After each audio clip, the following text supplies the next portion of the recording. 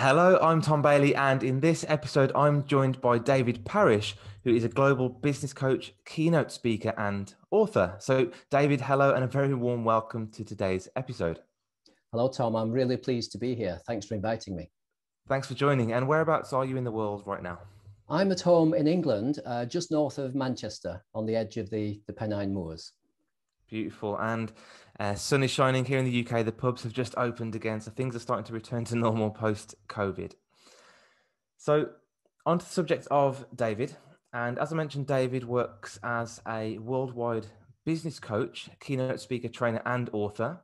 And he specializes in helping creative entrepreneurs to achieve even greater success in harmony with their values and objectives. So, the title for today's episode is How to Design a Business for Your Version of Success. And David is going to show you how to do that in just under 7 minutes. So, David, the first question for you today really is, who are your ideal clients? Well, my ideal clients are those businesses in what we call the creative industries. And so that means, typically web designers, creative agencies, photographers, people working in video and film, even architects sometimes, people in music, publishing. So all those businesses that are somehow fundamentally artistic, but nevertheless are still businesses.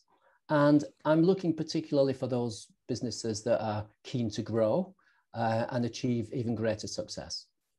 And it's really useful having that niche as you get to know the business, the challenges. So what's the typical biggest challenge that these businesses will face from your perspective? I think the real challenge is how to become successful, but in the right way. In other words, to achieve success, not only financially, which of course they want to do, but also creatively, so that they can choose the coolest creative projects that give them that satisfaction.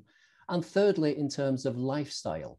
So I think it's really about getting the right kind of success. And that means that they need to carefully design their business, with a formula, instead of just, letting it develop organically and ending up in the wrong place. Yeah, and just because you mentioned that at the end there, the letting it develop organically, if that does happen, what's the typical impact that that will have on their business? Well, in the worst cases, people end up in what I call having the wrong kind of success, which sounds a bit daft, but I've come across many examples where people say, we've grown the business and we now have 25 employees and turnover of millions of pounds and top class clients, but I'm not really happy because I don't do the creative work anymore. I'm just managing other people. And I am trapped within my own business. And because, and I can't take a holiday and it's putting pressure on my family life. And so, in my view, that's a failure to design the business. And ironically, a lot of designers are guilty of that. They do fantastic design work for their clients, but the one thing they haven't designed is the business that will give them commercial, creative, and lifestyle success. So I think that's the worst thing. And that happens because people don't look ahead. They just get busy and employ more people and get a bigger office and grow in a sort of willy-nilly way without stopping to think. Yeah, thank you for sharing that. And I guess we've got this new CEO who used to be creative. What's one valuable piece of advice that you'd give to somebody that's got to that position that will really help them solve that problem so they can get that creative spark back? Well, of course, when people get to that position, we need to do a repair job. And, I talk then about redesigning your creative business. But I try to get people on the right track earlier on, ideally, rather than do remedial work. It's about, helping people at an earlier stage. And therefore, my advice is that you should be super clear about what you mean by success. So I ask people at the beginning, do you want to be successful? And they say, yes, of course. What a stupid question. But when I ask them exactly what success means to them, it's different for everybody because it's a different combination of the kind of work they want to do, whether they want to grow, work in teams or alone, lifestyle issues. And we need to be clear about that so that we can get to the right point. Perfect. And one question I always like to ask is, if there is somebody listening who is a creative business owner, what's one valuable free resource that you might be able to offer them to really help them solve this problem from now on? Well, I've written a couple of books, and the first book Mm-hmm. I wrote is actually about how you can combine creativity, your creative talents, with smart business thinking. So it's a Yep. guide book on business, particularly for creatives. It talks about marketing, intellectual property, financial management, and it's called T-shirts and Suits, a guide to the business of creativity. And I'm using T-shirts and suits as a metaphor for the cool creative people being smart with business. And that's actually, it's published as a paperback, an audiobook, an ebook, and it's a free resource in English, Right. though it's available in other countries and languages too.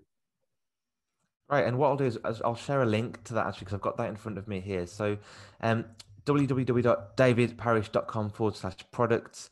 I'll drop that link below this podcast and video as well, so people can access that and download that ebook. So thanks for sharing. And we've got a couple more questions. This one's slightly off topic, and it's more about you, David. So what I'd like to ask is, what's been your greatest failure or learning, and either in life or in business, and what did you really learn from that? Mm-hmm. Well, I admit I've made lots of mistakes, but I think that the main one that I want to refer to here is very early on in my career, which is a long time ago. I'm not as young as I look. My first creative enterprise, I had the attitude that you couldn't have it both ways. If you wanted to make lots of money, you had to sell out your values. If you wanted to stick with your values, you were never going to make money. And it's that kind of binary way of thinking, the starving artist, and the only pure artist is a poor artist kind of thinking. But, and that holds you back. And I find some creative people still think a little bit that way. But I came to learn that knowing about business, you can use business tools and techniques creatively. You can use them in terms of your own values and your own objectives. You don't have to follow a bad path or a particular path by using business. So my message is to embrace business and adapt the tools and techniques of business to your own values and objectives. And I guess a lot of us get into business for the long run. So you might as well do something you enjoy and is in line with your values and objectives as well. Thank you. And the last question is, what is one question that I should have asked you that would also give great value to our audience today? I think a good question would be, can creative entrepreneurs use their creativity not only in the studio, but also in the business office? And do you think they can? I think they can. It's probably a different kind of creativity, and it opens up a question of, what does creativity mean? A lot of people think of it only as artistic creativity, the ability to draw or sing or whatever. But there is a wider kind of creativity that we use, you might call ingenuity, problem solving. And that's we find that in all fields of human endeavor. And I talked about it at TEDx Napoli, where I gave a talk about these two kinds of creativity. So my message is, yes, they can. Artistic creativity in the studio, and then in the business office, this wider kind of ingenuity to construct, creative business models and to do business differently. So we can be creative, yes, in the office as well as the studio. Right, and I guess some of us say we're not that creative, but ultimately, as long as we can find that creativity and apply it, why not? Absolutely. Great. So, David, thank you so much again for your time today. I really appreciate you joining and sharing your knowledge and experience with us. My pleasure.